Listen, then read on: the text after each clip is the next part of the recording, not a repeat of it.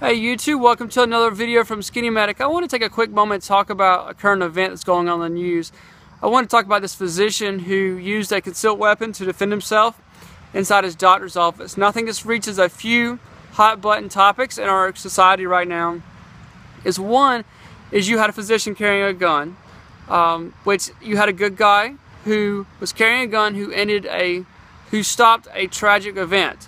You know, this patient was a mental health patient, and he could have took more lives.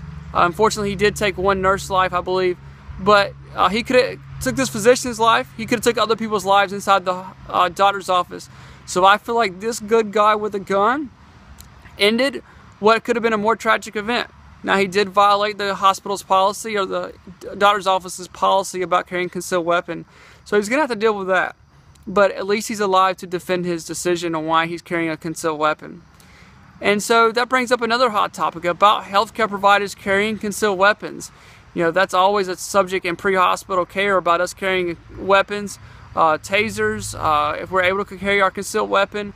But that's always a hot topic. You know, do you want someone who's caring for you health-wise, who's taking care of your health, also carrying a weapon? You know, that's a touchy subject. And also it brings up about our mental health program here in the United States.